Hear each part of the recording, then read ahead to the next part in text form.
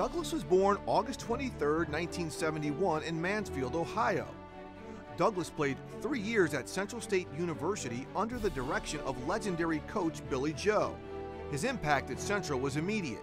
He was a relentless pass rusher and his athleticism was second to none.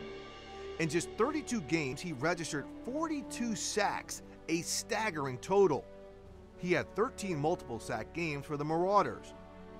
In his sophomore season, he led his team to the NAIA National Championship, and as a senior, he was named the Defensive Player of the Year by the Pigskin Club of Washington, D.C. Douglas was named to the Division I All-American team twice during his college career, and was a first-round draft choice of the Jets in the 1995 draft, and he wasted no time making an impact, earning Defensive Rookie of the Year honors. Douglas had stints with the Jets, Eagles, and Jaguars during his 10-year NFL career.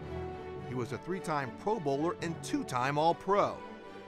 He's ranked 4th all-time on the Eagles sack list with 54.5 in just 6 seasons. He's a member of the Central State Athletic Hall of Fame. Hugh Douglas, class of 2019 Black College Football Hall of Fame.